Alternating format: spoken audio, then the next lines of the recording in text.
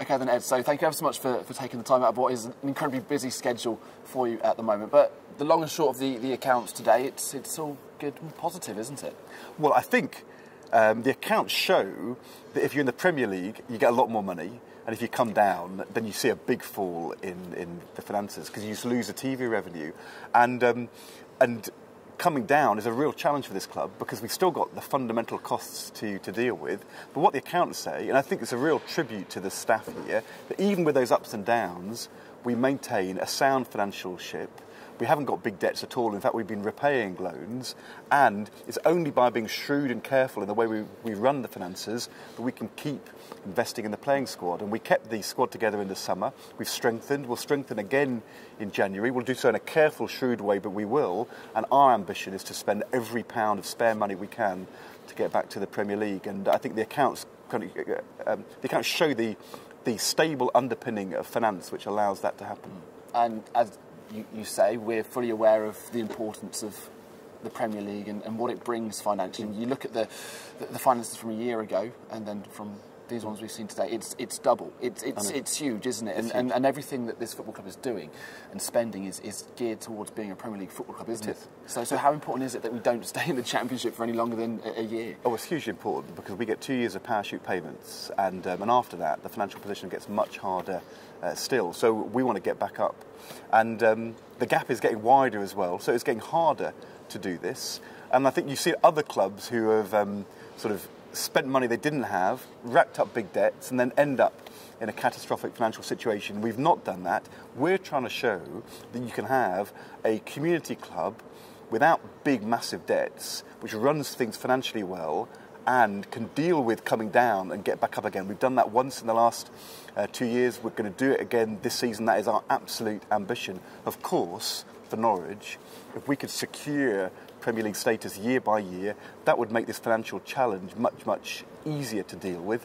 But that's a tough thing for us to do, but we're ambitious and we want to do as well as we can. It is a very consistent message that always comes out of the club in terms of the way that it spends. It will never go beyond its means. And I think this summer in particular, I know these accounts don't actually look at the summers, but something as much as a £10 million transfer, which in this current market doesn't seem a huge amount, would have actually wiped away all the profit that you made this year. That's how much that player transfers changed the accounts, don't they? I think the situation this summer was partly about fees, but it's also about wages, and in the end it's about value.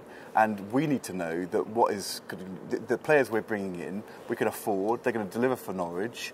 And in the end, I think the decisions we made this summer were decisions which we felt would strengthen the squad and would also keep the financial risks. Yeah, well, I think because they all come with a risk, don't they? Player transfers, they all do effectively. It's true, but I think this summer keeping Tim Closer, keeping Johnny Howson, keeping Alex Tetty in the early weeks, those were hugely important decisions for us. And when you actually look at our squad compared to other teams in the Championship, when you look at the fact that when we went up to Everton, we have played a team which didn't play on the Saturday, and they went and beat a Premier League club. That shows you that strength and depth.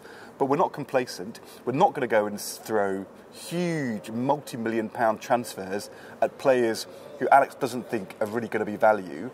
We're not going to start spending money on wages in the Championship, which burst every financial rule we've got, but we are ambitious and we want to strengthen this squad. Alex wants to, we want to. We have to be shrewd about how we do that and manage the assets we've got, but we want to make sure that we do everything we can to back him and get us back to the Premier League, and that's what we're trying to do. Okay, so a couple of numbers that jump out today from today's accounts.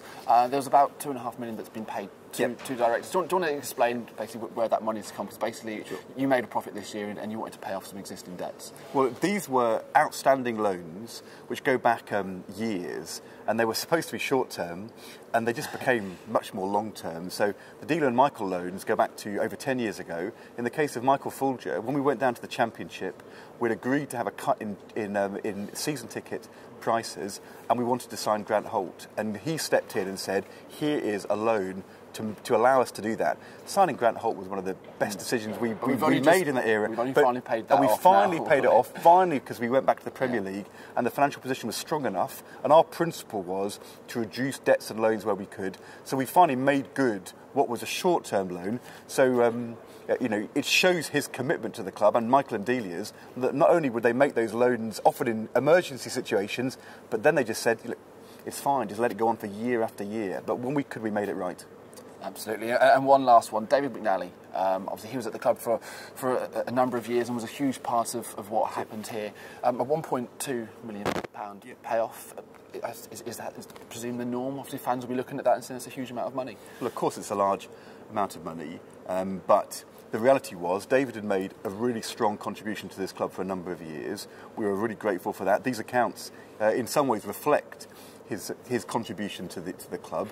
He left in the summer, and clearly in his departing, there was the normal kind of discussion which is had about loss of earnings, and this was a settlement which was reached. I can't get into talking more about that, or because in the end these things are legally protected and confidential. So, but we are grateful to the contribution David made. We've now moved on. We've got a new chief executive. We're going to continue, though, to apply that same principle, sound financial club, of the supporters, cooperatively reinvesting every spare pound we can back into the playing squad. And we want to be a Premier League team, and that's our ambition. Absolutely, and fingers crossed, Ed, we'll be sat here next year and talking about some more encouraging money at Norwich City. And let's hope we do well against Brighton, eh? That'd be nice, wouldn't it? Cheers. Thanks a lot. Thank you. Thank you.